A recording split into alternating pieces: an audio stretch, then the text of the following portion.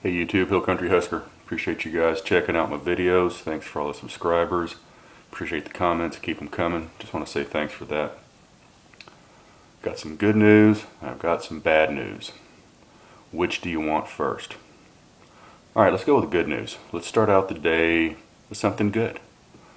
Down over in San Antonio, you recall, last year they announced a program, their RFID student ID tracking program, that they were going to institute into a couple of their low attendance schools down there. Basically what it is, all students are required to carry an ID card. Well, these cards have RFID tracking technology embedded into them. They have decided to drop it. They're doing away with the tracking program. And here's the good news behind it. Why are they doing it? Here's what they said.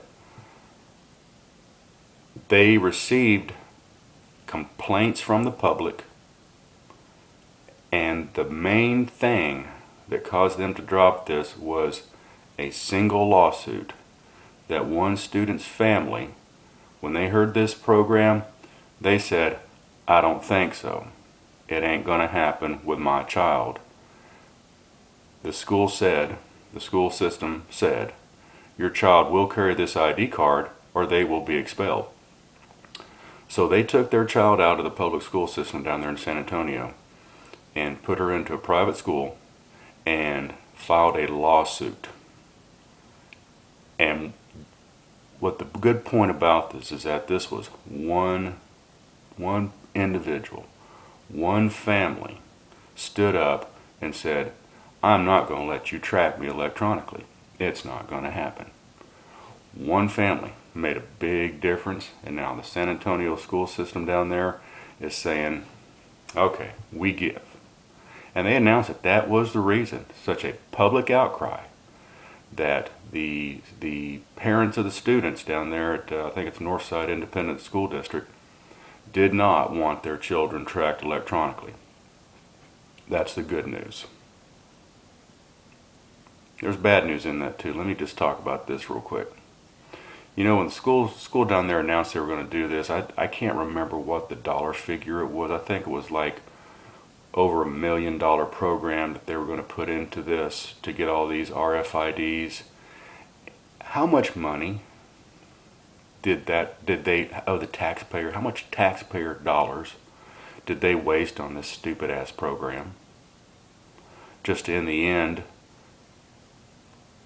realize the people weren't going to stand for it and have to scrap it. And you know, and the only reason they're doing this is for the money in the first place.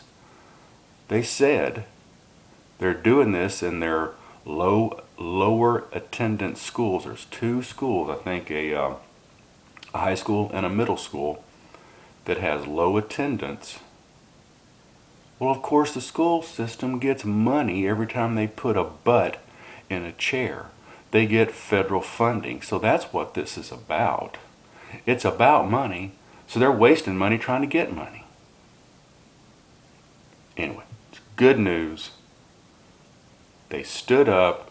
They said, we're not going to take it. And the schools down there backed down. That's a good deal. I like that. Now here's the bad news. I've talked about this before too, and I'm sure you've heard about this. This is the license plate scanning program. It's in full bore, folks. This is also down in San Antonio. I heard this on the news. They're putting this in place. And what it is, if you don't recall, they have these devices. They can mount them onto stoplight poles. They can carry a device in the patrol car that the police drive around in. Any law enforcement official can have this, and all they have to do is point it down at your license plate. It scans it, loads it up into a database. They compile all this data, and they can track you. Okay? There is no policy to purge the system. If you're a law-abiding citizen and you're just down at the mall, you're just driving down the street, or you're just parked out front of your house. They can come by, scan your license plate, you get uploaded into the system. Then the next week you're over across town doing something. They come by and they scan your license plate again and they go, oh, last week they were there, this week they're over here. Well, that's interesting.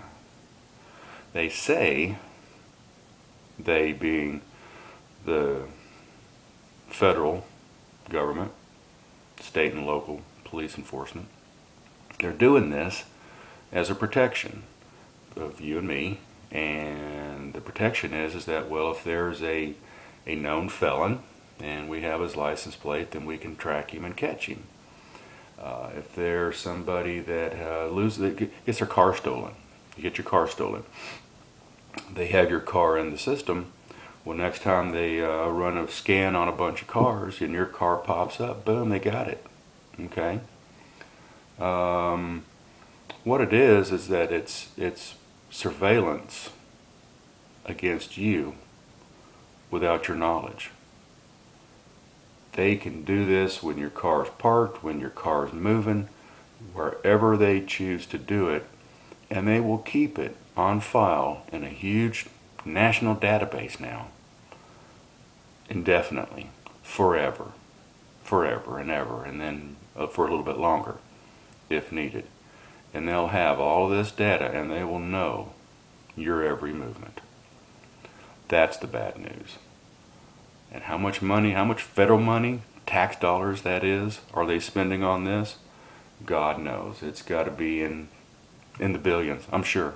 A program this large, it's a waste and it's an infringement on your rights. It's an infringement on your privacy.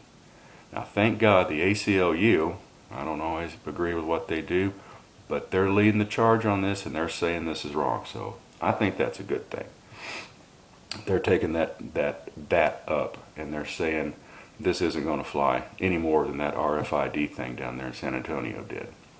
So good news is they're doing away with the RFID tracking program in the schools in San Antonio. Bad news is nationwide they're going right on ahead with the license scanning program. So I guess you got to take with the bad with the good. Just my thoughts, Hill Country Husker. Thanks.